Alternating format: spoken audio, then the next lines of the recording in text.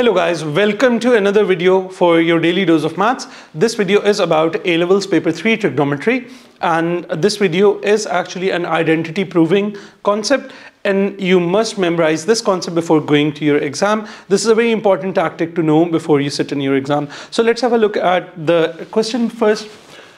The question is to expand cos 3x, and we have to show that this would be equivalent to 4 cos cube x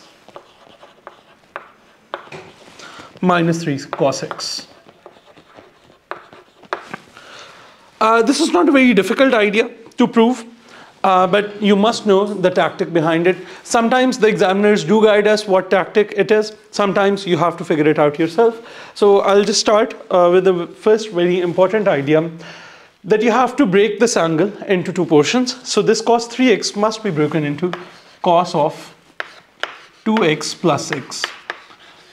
First of all, we are going to use a compound angle formula over here to open these brackets, and what that would achieve is that it would break the angle down into two different terms, for 2x separately and for x separately. So let's apply the compound angle formula for cos. So this would be cos A cos B minus, be careful about the sign, sin A sin B.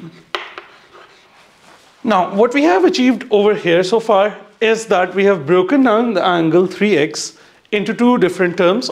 These two terms contain the angle 2x, and there are two terms with the angle x. And our final goal is to go to singular angle x. Now we will focus now on the terms with the double angle. So this is cos 2x, this is sin 2x. We know for sin 2x we do not have many other options. We only have one option available, and that is 2 sin x cos x.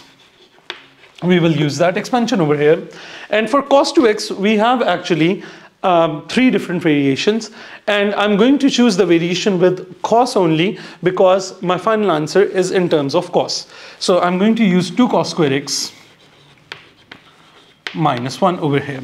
So let's plug in these substitutions, and our final step would look something like this.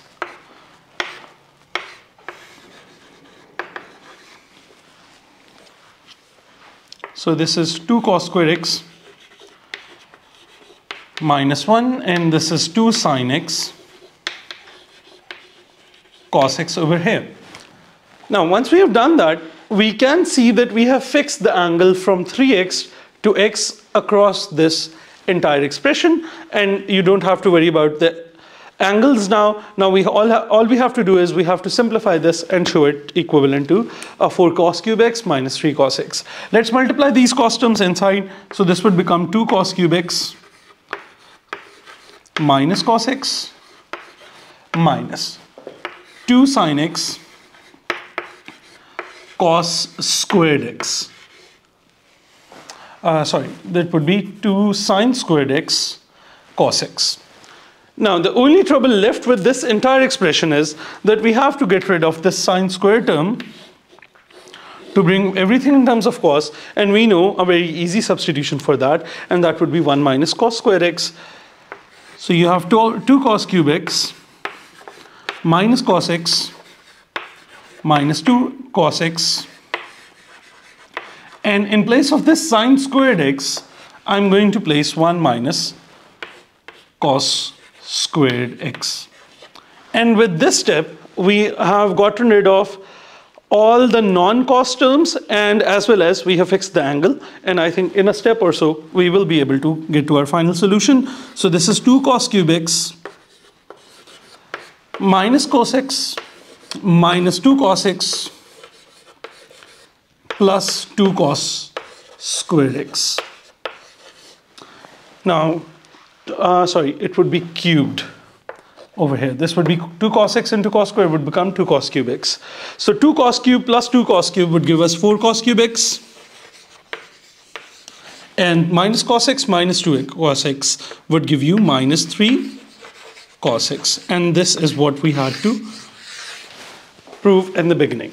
So in this question, what we learned was basically the tactic of how to break the angle from 3x and you have to bring it to angle x. The main 2 pointers that you have to know are, first of all, break the angle of 3x into 2x plus x, apply the compound angle formula so that you have separate terms for angle x and angle 2x. Then apply double angle identities on the terms with angle 2x and you will fix the entire angle. Rest of it is just algebraic manipulation and nothing further. This is a very important tactic that you must know before going to your exam. If you have learned something new from this video, do share it with your friends. If you have any suggestions, any comments, any queries, do leave us a comment in the comment section below. And I'll see you in the next video. Goodbye.